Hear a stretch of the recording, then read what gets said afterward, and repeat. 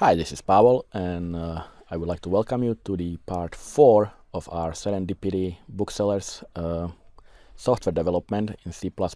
In this part, we are going to be making some decisions. So far, we only have the screens created, but in this video, we will actually be validating some user input. So we will modify the main menu that when the user enters a wrong choice.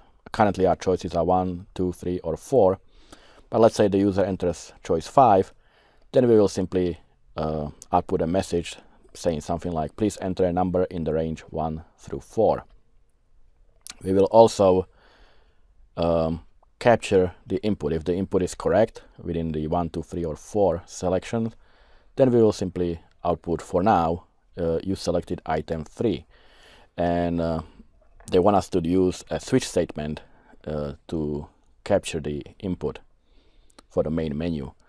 Now for the inventory database menu screen, we're going to do the same. We validate the input. In this case, there are 5 choices available. If the user enters something different, we will output a message saying, please enter a number in the range 1 through 5. And again, we will capture the input using the switch statement, whatever the user entered, as long as it's a correct entry.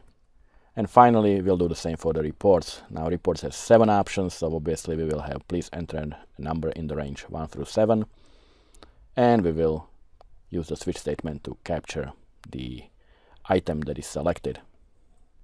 Okay, so here I am back in my main menu screen. Currently all we have is the menu itself. And now we are going to validate the input.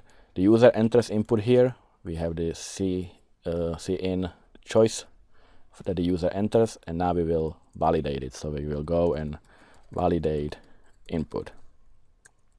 And it's a simple if statement. We need to capture 1, 2, 3, or 4. So if the option or the choice the user selects is less than 1, or greater than 4, we will output please enter a number in the range 1 through 4. So the if statement will be something like this. If and the choice is less than 1, or the choice is greater than 4, then we will output cout, and on a new line maybe, just so it's not all crowded, we will do please enter a number in the range 1 through 4. 4, not 5. And that's all the selection if it's correct. Now, if it's not correct, we will do an else. So in other words, if the choice is less than 1 or greater than 4, then we will use the switch statement. I'm sorry, it's the other way around. If the choice is correct, if it's within 1 and 4, we will use the switch statement to capture the selection. This is the incorrect choice, and we will output the appropriate message, and else is the correct choice, 1 through 4. So in an else statement, we will do our switch. So we will do switch, and we are validating choice, a variable choice. So we will do the case 1, because if the user enters 1, that's our case 1. We will do our cout, and it's gonna say what the user selected. So you selected item 1, and of course in a switch statement we need to break. Just let me indent it a little there. So that's our case 1. Let me put this on a new line. That's better. And I'm gonna copy paste this and scroll down and just do case 2, case 3, and case 4. So this is gonna be case 2, this is gonna be case 3, this is gonna be case 4. And it will be, obviously you selected item 2, item 3, and item 4. And that's all there is to it. If the user enters less than 1 or more than 4 or greater than 4, it's an invalid option. We will see out, please enter a number in the range 1 and 4. And if it is within 1 and 4, we will actually capture what the input is. If it's 1 or 2 or 3 or 4. And so that's our menu, and that's really all there is to it for the menu. So the next, we can do the inventory. So let's do the inventory menu. And it's the same thing really, except now we have 5 options, but we still have the choice. So you know what, I'm just gonna actually copy paste it. It's gonna be very similar.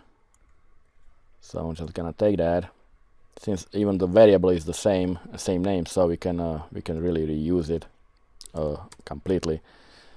So if the choice is 1 through or greater than 5, then we will enter range 1 through 5. And all we have to do here is add one more case. In this case, it's gonna be obviously case 5.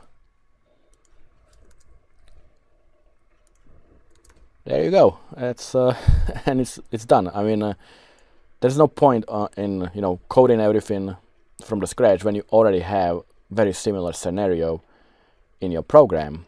So just reuse the code, but be careful with the copy pasting so you don't forget, to change something based on what you actually need. Like like if I forgot to change this, and it will still say 1 through 4, which would be invalid, which would be wrong for the user. They would wonder why only 1 through 4. What happened to option 5? In this screen, it's a valid option.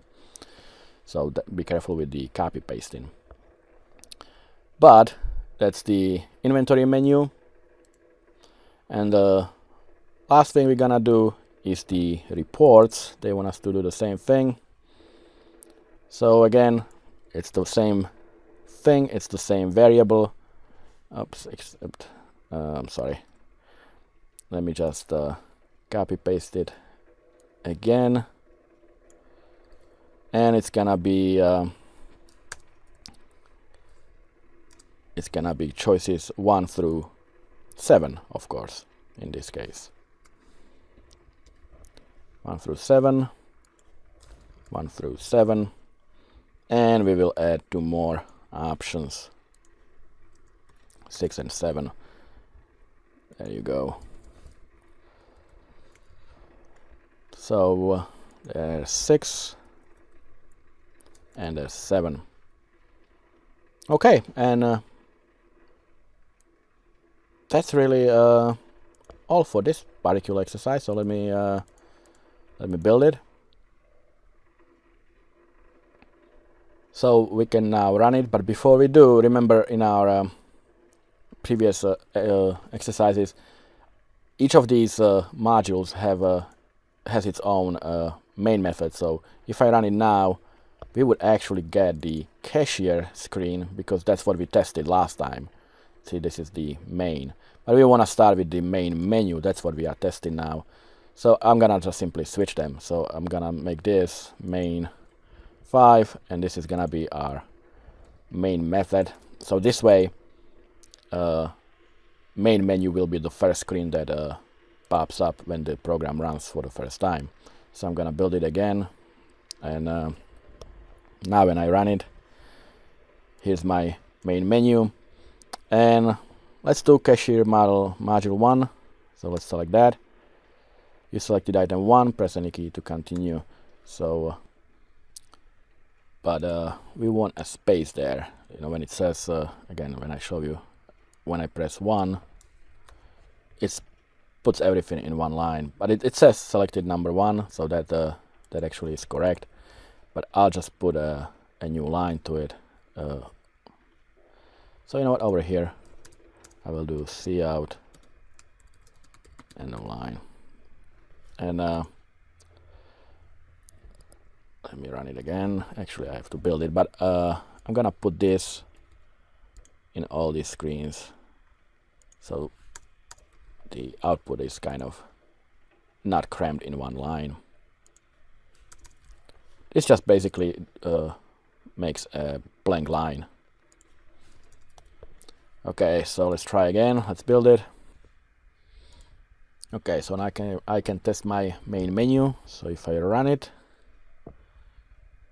I get the screen. If I enter a correct value, like let's say 3, it will say you selected item 3, which is correct. Now if I enter incorrect value, let's say 5, then it should say please enter a number in range 1 through 4. And it does, it says it right here. So the main menu is working. So now we can check the inventory menu. Again, I'm going to change the main. This one's gonna be now main 3, because I want the inventory menu to be now my main screen, so I can test it easily. So let's build it, but it should work because it's the same, really the same code. So just with little additions. So we build correctly, and here's my inventory. So if I enter correct value, like 4, and it says you selected item 4, that's correct. And if I enter incorrect value, let's say 6, it says enter number in the range 1 through 5. And finally, let's check the reports. So the reports is main 4, so I'm just gonna make this inventory menu main 4, and this reports will be my main method. I'll build it and run it and do the same thing just to test it. I do 6, which is correct, and it says yeah, you selected item 6.